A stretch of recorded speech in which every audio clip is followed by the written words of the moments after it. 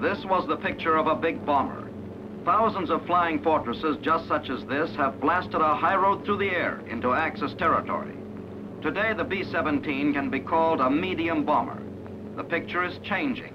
The B-17 makes way for the B-29, the super fortress, swifter with longer range and half again as big. Shaped like a long-nosed projectile itself, the B-29 is taking even bigger bomb loads to the enemy. Meeting the B-29 head-on for the first time, you see a strong family resemblance to the B-17. But the B-29 is a mid-wing monoplane with 4 radial engines. It has a perfectly circular fuselage. And the long, slender wing sweeps outward with marked dihedral. The fin and rudder rises high above the fuselage in the rear. You begin to see the great proportions of the superfortress, the wingspan, the fuselage. And here they are again, fixed in the bright sun against the ground below. The very long lines of the tubular fuselage taper somewhat at the rear. The tapered wing shape is broken by the 4 projecting engines and is cut off at the tips. Much of the length of the fuselage goes into the long nose. Because the wing is set far back, the nose is about 1/3 the length of the fuselage. The tailplane, tapered on the leading edge, is wide with rounded tips. Take another look before the plane slides out from under. Tail, fuselage, wings, and nose. You can find all those features here again. This is the shape of the superfortress. Now let's look at it from the side.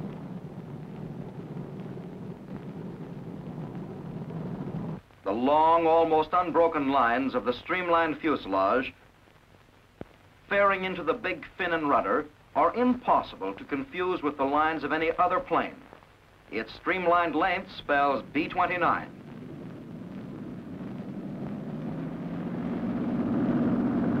As it falls again into a reeling angle, let's go over it together.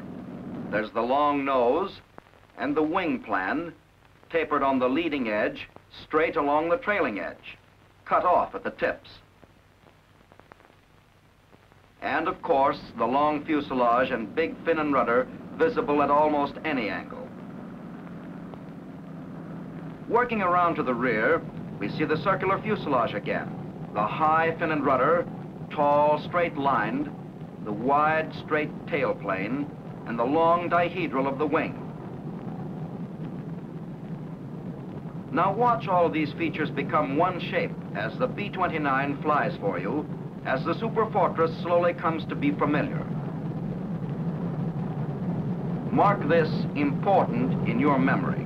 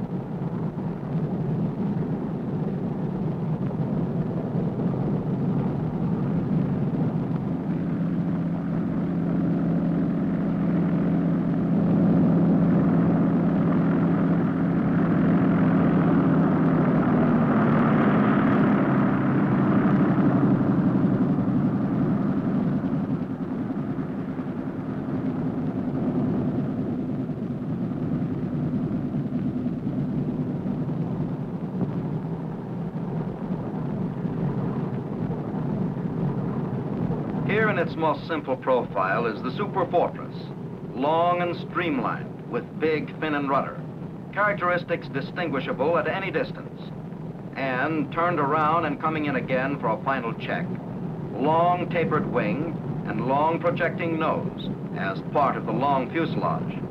That's it. That's the B-29. Next time you see it, it may be trundling down a runway, carrying a full load of fuel, of bombs, gathering speed, gathering momentum, 50 tons of airplane, lifting into the wind, taking off for target Tokyo.